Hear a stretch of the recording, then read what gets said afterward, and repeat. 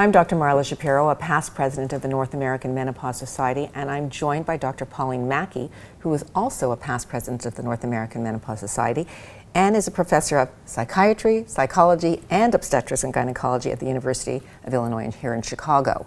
So I want to ask you about these new depression guidelines that we have and why we needed them.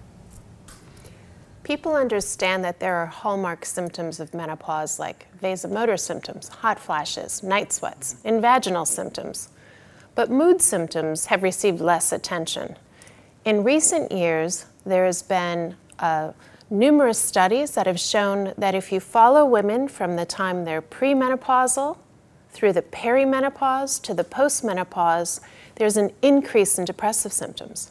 So that we now know that mood symptoms are part of what we call menopausal symptoms. And this is under-recognized. Definitely under-recognized. So what do the guidelines tell us? So the guidelines tell us, in fact, that this is normal. So on average, women do experience a worsening of mood during the menopausal transition. The good news is that very few women will experience what we call clinical depression or major depressive disorder. For most women, it's just a worsening of mood, just feeling a little sad, perhaps not finding as much pleasure in things that used to bring pleasure. But those symptoms typically don't meet the level of a clinical diagnosis. It's within the normal range. What the guidelines do is they help practitioners to, first of all, recognize this for women, to normalize it, and then also to say for whom is the menopausal transition a window of vulnerability for clinical depression. So that's a really important question. To be able to reassure women that this is likely going to get better is very powerful. But when you have a woman where it's not getting better, is there any way that we can predict who that woman might be who's more likely to move on to a clinical depression? Yes, here the research is pretty solid. The women who experience depression during the menopausal transition are by and large the women who have a history of depression prior to the menopausal transition. In fact, in one research study, 58% of women who had a history of a major depressive episode before the menopausal transition had another one during the menopausal transition. So those are women for whom the menopausal transition is a window of vulnerability. So that's one group of women. But it's powerful to know that because you can, in a sense, maybe perhaps warn these women or advise these women that this may be something that happens and to come in about that. Yes, information is power for those women. Okay. Yes, absolutely. There's also a second group of women who experience what we call estrogen-sensitive depressions. These are women for whom mood might have worsened in the last days of their menstrual cycle. It might have worsened in the postpartum or perinatal period. And now that they're transitioning through menopause, once again, their brain is expressing sensitivity to the fluctuating levels of estrogen and progesterone in their brain. So that's kind of a second group of women. There are fewer of those women, but they absolutely exist. Now, will those women also transition through this and it will be gone?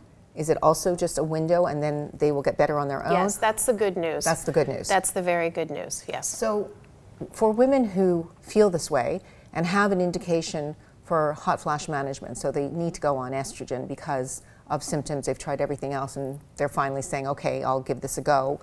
What can they expect will happen to their mood as a result of being on estrogen, particularly if they're estrogen sensitive? Yes, that's such an important question because the symptoms of depression overlap and co-occur with the symptoms of menopause.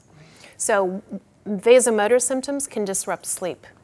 What's a symptom of depression? Sleep disruption. So one asks, is a sleep disruption, sleeping too long, sleeping too little, due to the menopause, or is it due to depression? There is, of course, the phenomenon where a woman who has a night sweat will wake up. It will disrupt her sleep, right? So that can be a pathway to depression because sleep deprivation night after night after night after night will contribute to a worsening mood. In that case, treating the vasomotor symptoms can indirectly improve mood because it is improving sleep. However, interestingly, research does suggest that it's the depressive symptoms that precede the hot flashes in women who end up being depressed. So it's a bidirectional relationship. Sometimes the vasomotor symptoms come first. Sometimes the depressive symptoms come first. And if we have a woman who is hormone sensitive in terms of the history that she's given you that makes you think you're estrogen sensitive in terms of your mood changes, but doesn't have hot flashes and night sweats, would one consider using hormones, estrogen therapy as a treatment for her symptoms? Probably not yet. However, there was a very interesting clinical trial published recently which showed that you can pre-treat women with hormone therapy, and it prevents an occurrence of elevated depressive symptoms, especially during the menopausal transition, especially during the early perimenopause.